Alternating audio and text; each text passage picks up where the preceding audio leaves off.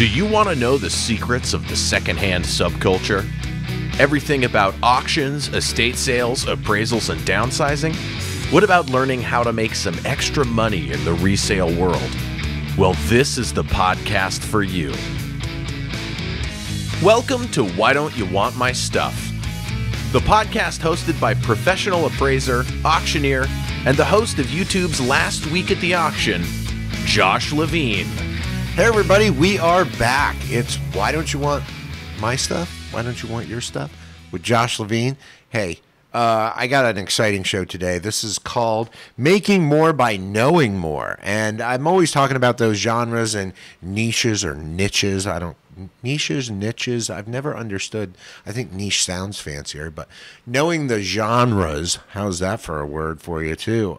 The genres that are hot and what's collectible and things outside of the scope of what you normally collect, so you're keeping an eye open because there's always opportunities to make money in things that you may not know about. So I'm going to talk a little bit about my journey in collectibles. A lot of you know I got into musical instruments first and finding out their resale value, but my first foray into collectibles was really toys, and further drilling down, it was really board games.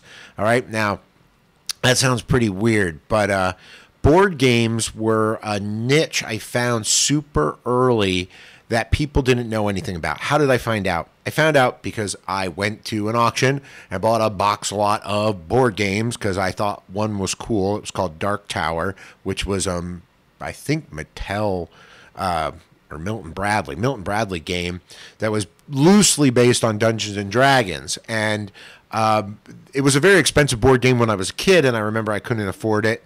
And a friend of mine had it, and it never worked right, and we could never figure it out. It was kind of a dumb game. But I'm like, oh, somebody will probably collect this. I bought it, bought the box lot for that, bought it and put it on eBay, and it sold for $300. And I was like, wow, mind you, I paid about $5 for the box of games. Well, the other games in the box were selling for $30, $50, $70.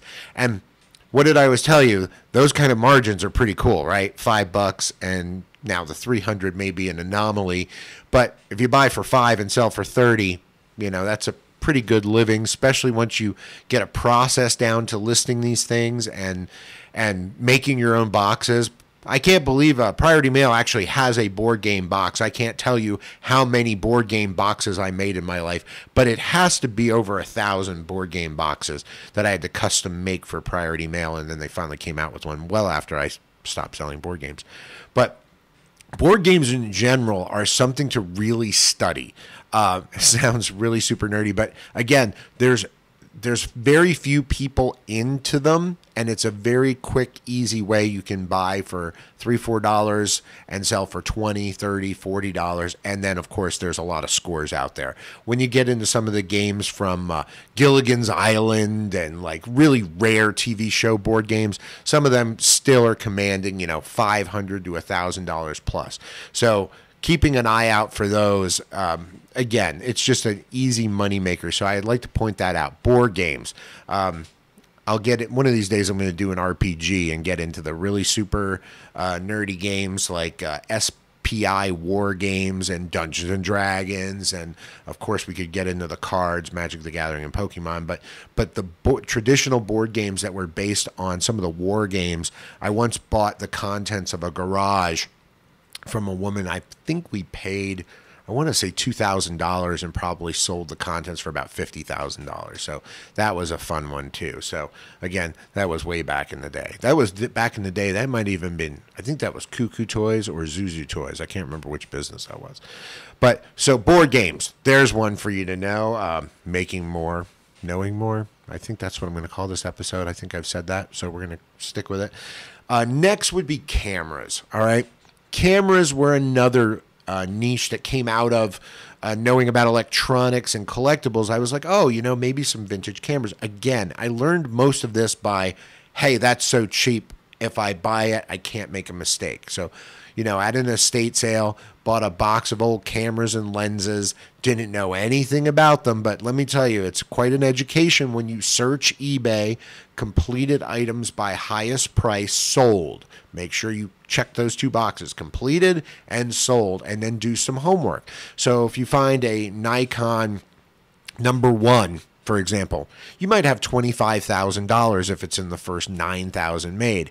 And again, think about that. It's just a Nikon 35 millimeter that might be in somebody's attic. All right. There's a lot of cameras, Nikons. There's vintage Minoltas. My gosh, Canons. But the earlier cameras that you may not know about, some of the old box cameras can be worth quite a bit of money. The older doesn't necessarily mean it's worth more. It's what's desirable. The large format cameras, small, medium format cameras. Brands you may not have heard of, like Hasselblad, may not be a household name to you unless you're a camera aficionado. But again, what happens is somebody may have bought one of these Hasselblad cameras because they're a professional photographer. They die. It was in the closet. The family doesn't have a clue or thinks what everyone else thinks. It's an old camera. Nobody wants it because everything's digital now. I've heard that a million times. I'm glad you think that way because that means you'll put it out the yard sale for $20 or $30. So these are the things to keep an eye out. Some lenses can be worth several $1,000s. Again, those are the pie in the sky. Now, when I say pie in the sky, I mean they're out there every weekend at an estate sale in your town.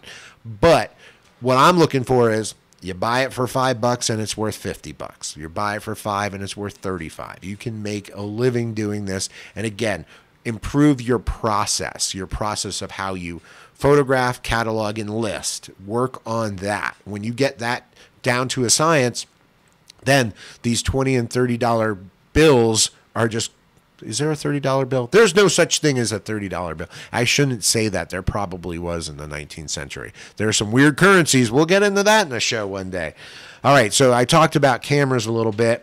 Next up, I want to talk about another one where I used to make a lot of money that people didn't know was costume jewelry.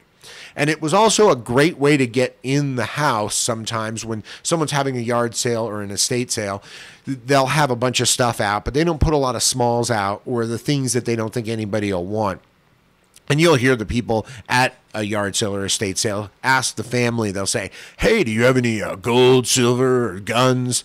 And the people are like, yeah, I want to bring you in my house and show you all my guns. I mean, it's not, usually they're just like, hey, this is what we have at the yard sale. But if you say, do you have any costume jewelry or board games? That will start a conversation.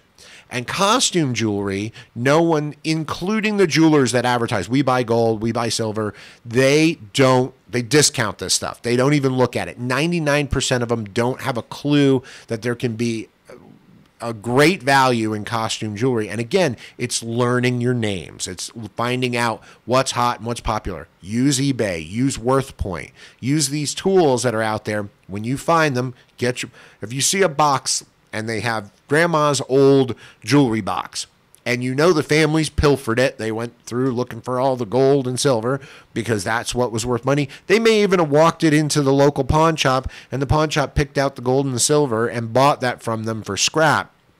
Now they're left with this jewelry box. And you're like, how much for that whole jewelry box? And they're like, I don't know, $35. Buy it. Take it home, and there's your class. You take it home, you get out a loop, and look up the names, and you will learn so much. You're going to run into Avon, you're going to run into Monet, and most Avon and Monet is no Monet. It's not worth much. But the names like Eisenberg, Coro, Miriam Haskell, oh my gosh, I'm trying to think of Weiss. There's so many out. Coro, there's, oh my gosh, there's one that's, oh my gosh, it'll hit me anyway. But there's names out there that if like Miriam Haskell, you can have a necklace that, again, doesn't look like much to you, but $300-400. So costume jewelry is really something to keep an eye out for. And again, it's learning those names. And guess what they miss? They miss things like platinum. They miss things like, and you would be shocked, but I mean, I even had a jeweler once give us a bag saying this was all silver scrap if I could find anything of any value in it. And I was like this platinum tray, because it said $950. and they assumed the 950 was 950 sterling, because some, as you know, most sterling's 925, but there's different, some European measurements, some Mexican, some of the Austrian, all had different silver content as what they considered what was silver, percentage of silver. So, and again, knowing those names and things like Taxco Mexico, where people think, oh, that's just Mexican silver, nobody wants it. Well, that's really hot. It's mid-century. So you get one strange little brooch, and it can be big money. So we could do a whole show on that. Another thing I want to talk about is fishing lures. There's another place. I knew nothing about fishing lures other than I fished with them. You know, I didn't think anyone would ever collect these. And I was talking to a guy at an estate auction, and I overheard him say he had worked at an auction and saw fishing lures selling for $20,000 and $30,000, and my ears perked up. So I wanted to know what that was about. So I immediately went home and looked up fishing lures on eBay. And I was like, oh my gosh, some of these fishing lures are $500 and $600 and $800 and $1,200. And I'm like, what is the difference? What are they? What's the brand name? So I start seeing like Heddon and these trout, bass fishing lures and trout, and the old wooden ones with glass eyes, and the different color variations. And I was like, well, you know, I'm not going to learn all this in a day, but what I could do is the next time I see a tackle box at an estate sale, and I say, how much do you want for it? And they say $50, and it has a bunch of old lures in it, just buy it. So I did. So I bought a couple of those, and sure enough, I became a fishing lure expert. Honestly, I am not. I know enough to be dangerous. If I see them at an estate sale or yard sale, I just pick them up and buy them, especially if they're wooden with glass eyes, because, again, you never know.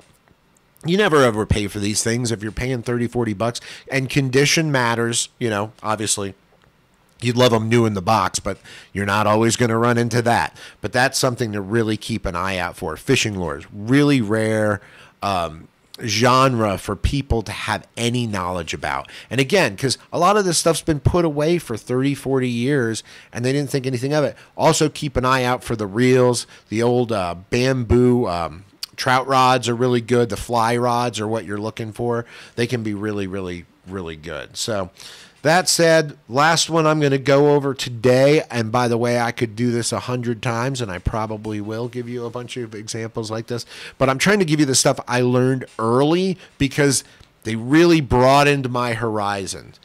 I always try to look for those things people throw away too, because giving them that knowledge, especially in an estate sale or a yard sale, when you give them like, hey, do you have any, if you say, do you have any fishing lures? They're like, yeah, I think we do in the house. If you get in the house, as we know, sometimes that's where the cool stuff is that, again, people don't see any value or don't think anybody's going to want. Here's one, perfume bottles. Okay, this is the last one I'm going to go over today.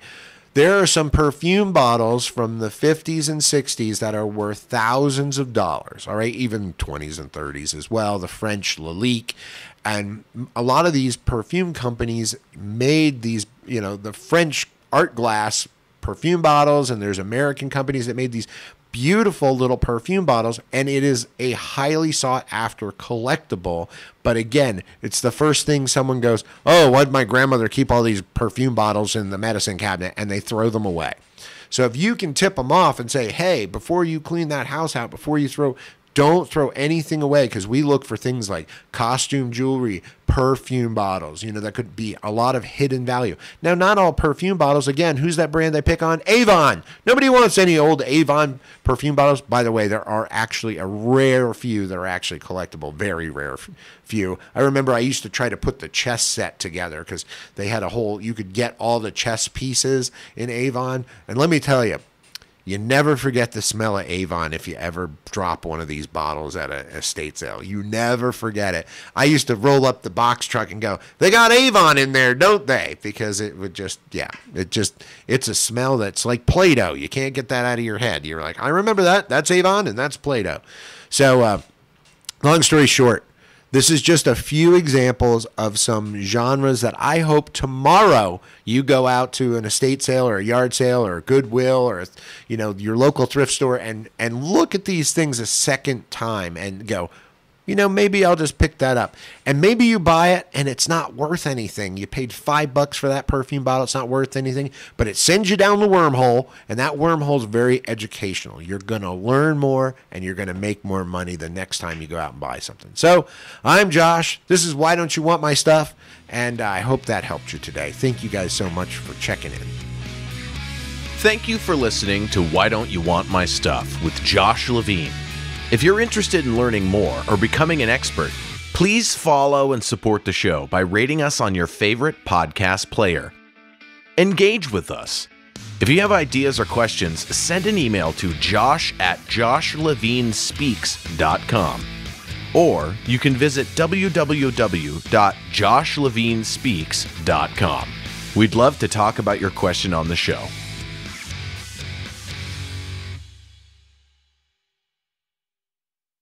This has been a T-Door production. Music by RKVC.